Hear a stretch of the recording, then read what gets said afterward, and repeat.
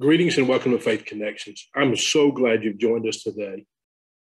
Today we continue our study that focuses on listening to the Messiah, and rightfully so because he is the master teacher, and he often used parables to teach. It was his distinctive method of teaching in the Synoptic Gospels. Though he did not always teach in parables, it certainly was his primary means of teaching. So he's the master teacher. So we would do well to listen. Parables often appear to be rather simple, but they contain profound truth that instructs us, enlightens us, challenges us, and even confronts us when we hear. They invite those who hear to perceive beyond what we might first see, or to even understand a deeper truth beyond what we initially hear. For instance, Nathan confronts King David with sinful behavior by telling him a story. He tells him a story of a rich man who has many flocks and a poor man who has only one lamb. It's in 2 Samuel chapter 12. And it is an avenue by which Nathan confronts David with sinful behavior. And it certainly makes the point. That is the intention of a parable. Everyday circumstances that we would understand that makes a point. In the Gospel of Matthew, the teachings of Jesus are organized into 5 neat little sections. So there's a Sermon on the Mount in Matthew chapter 5 through 7. Mission in Matthew 10, the parables of the kingdom in Matthew 13, the church in Matthew 18, and the coming of the Son of Man in Matthew 24 through 25. At the center of those teachings are 7 teachings about the kingdom of heaven. And the parable of the sower is the first of those 7 teachings. So again, Jesus is using parables to teach. And he uses everyday life and everyday objects like families and farming and trees to speak to the kingdom of God. Now, what's really almost rare about this particular parable of the sower, it appears in all 3 of the Synoptic Gospels, Matthew, Mark, and Luke. And it's also powerful in that it not only gives us the parable, but it gives us an explanation and an interpretation of the parable. So I want to invite you to go with me to Matthew chapter 13, verses 1 through 9, and verses 18 through 23. And I'm going to make an effort to share that scripture with you on the screen today so that you can follow along. That same day, Jesus went out of the house and sat by the lake. Such large crowds gathered around him that he got into a boat and sat in it while all the people stood on the shore.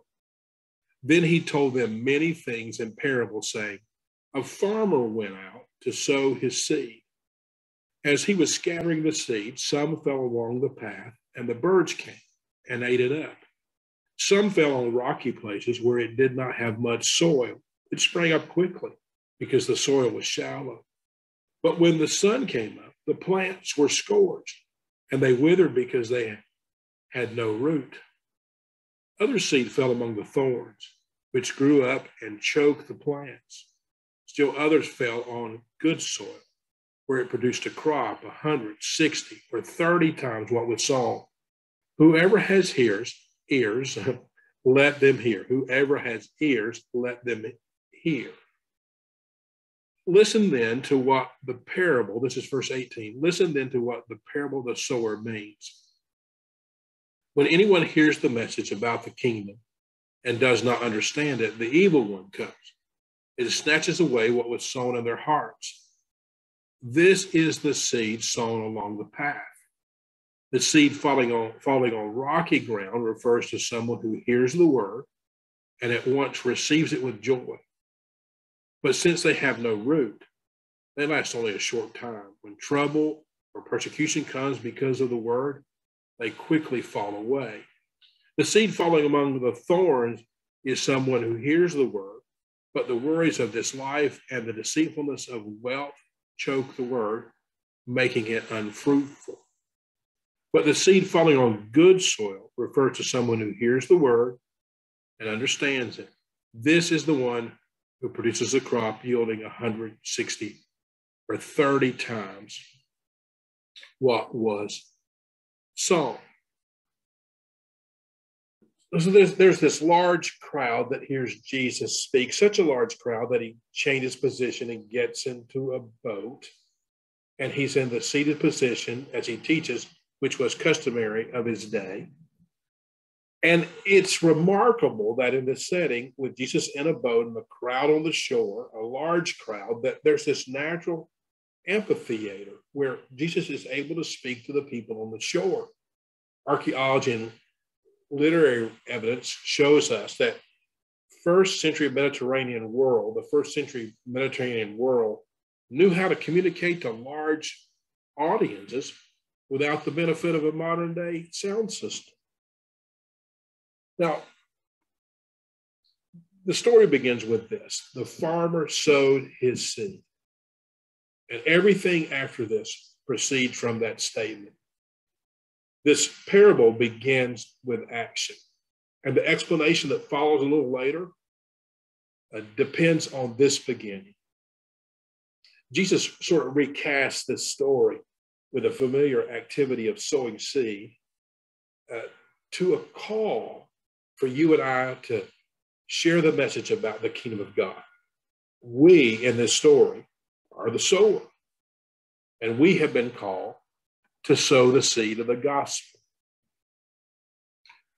We should be mindful in this story that the sowing of the seed has a much larger meaning than just personal evangelism. And I believe in that. And that's necessary. But it is about living in such a way that our life reveals and points to the kingdom of God. And it points to it in such a way that it tells us that the kingdom has something to say about life and living. Now, here's what it would say to us. It's about speaking the gospel and living the gospel. It takes both. Sowing the seed of the kingdom is different for us than maybe the old ancient farmer, because our sowing of the seed is by nurturing relationships with non-believers, serving those who are in need, being a peacemaker in our world that is filled with conflict. When we bring the presence of the kingdom into our world, we are sowing seed. If the sower sows his seed, the gospel, the seed will find its way to the soil. I want you to hear that again. If the sower sows his seed or her seed, the seed will find its way to the soil. Now, Jesus might have seen a farmer in the distance sowing seed in the field, and he directed the crowd's attention that direction. Whether that's the case or not, it would have been something these folks knew very well. Immediately, his audience would have made connection. I love this part of the story, and that the farmer who was skilled had learned to sow his seed, to scoop it up in his hand and sow his seed across his field, and to do so with great skill, and to do so evenly. Now, this farmer, this first century farmer in Galilee, did not live in houses located on the land that he farmed. He lived in a village and walked out to his field. And that meant that there was this beaten path that could be found along the edges of the fields that extended out from the village. All farmers walked that path until they were beside their field. And then the farmer prepared his soil for planting, usually with this single wooden plow pulled by an ox or a donkey. And so, plowing the field, he broke up the soil enough that it might fall on the scratched up dirt And the path itself was not plowed because it was beaten to a hard, flat surface. And if seed fell on it, it would just lay on top and the birds could come and easily consume it. So here's what happens is Jesus describes 4 soils that describe how people respond to the gospel. Now, Dr. David Busick called the sower of the seed in his ordination sermon last year. He called the ordinands to be crazy farmers, to sow their seed on the fields. And some of it, he says, as we've heard, well, there's different kinds of soil. So let's work our way through those really quickly. There's the soil of that. In fact, I want to go back for a second just for us. I want to identify those soils for those, just so we got it clear. So there's this soil that is the hard path that we just described. And it is the path of those who hear the gospel, but they don't understand the gospel. And so the evil one comes and takes it away. And then there's this rocky soil. So there's the hard path, there's the rocky soil where the rock just lies under the surface and the plant springs up really quickly. When the sun comes out, because it has no roots, it quickly fades. So those are the folks who receive it, but when hardship comes, they quickly fall away. And then there's the thorns, the seed that's sown among the thorns. And there's the worries of this world, the enticement of this world, the deceitfulness of wealth that makes the seed unfruitful because the thorns and the weeds choke it out. But then there's this good soil that produces a good crop.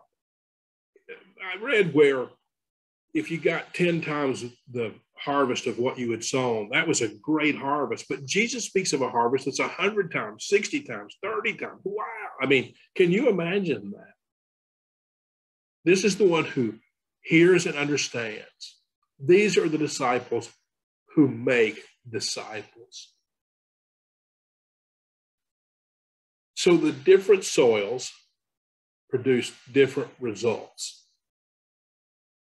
But the point of the parable is not this strategic analysis of the preferred soils, but it's helping us understand the sowing of kingdom seed is inherently an uncertain project.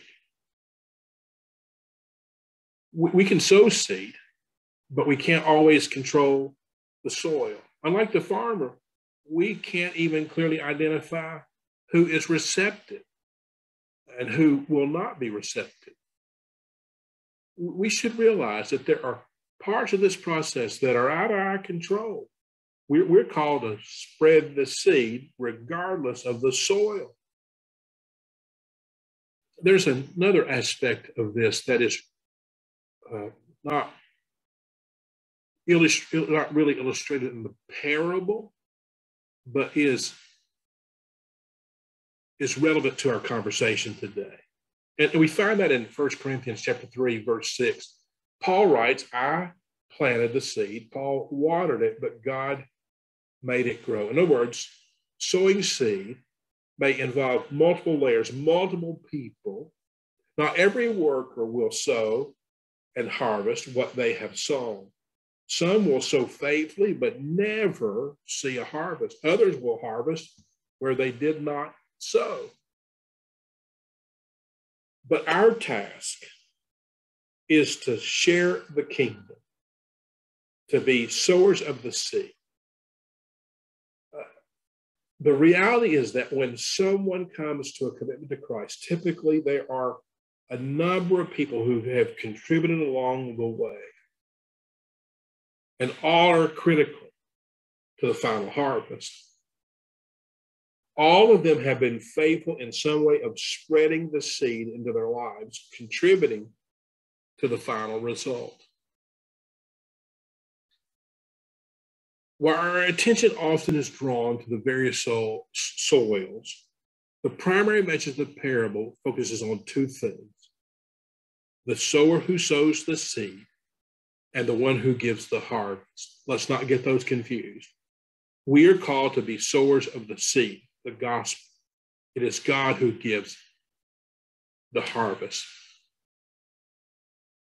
So this is a clear answer to the uncertainties of the soil where we may sow. We can't always know when the soil will be receptive, nor will we always witness a harvest.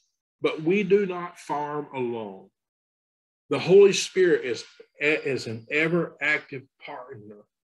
He has already been at work in the lives and hearts of every person we encounter.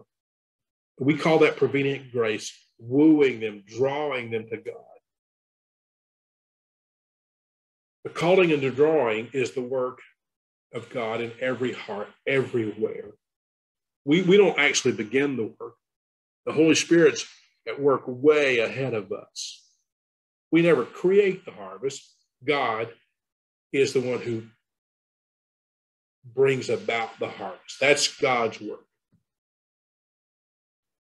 And he's promised that he would bring about a harvest. It's not about really our skill, but it's about our obedience, because he will produce a harvest. So let me ask you today, what are some of the ways in which you are sowing seed, making the kingdom of God present in the world around you? We are called to be sowers of the seed. But I also want to ask the question today, what type of soil are you? I don't know where you are spiritually in your journey, but I want to ask you the question, what type of soil are you? Are you the beaten down path where you hear the gospel but don't understand? Are you the rocky soil, and when trials and tribulations come along, it's kind of short-lived?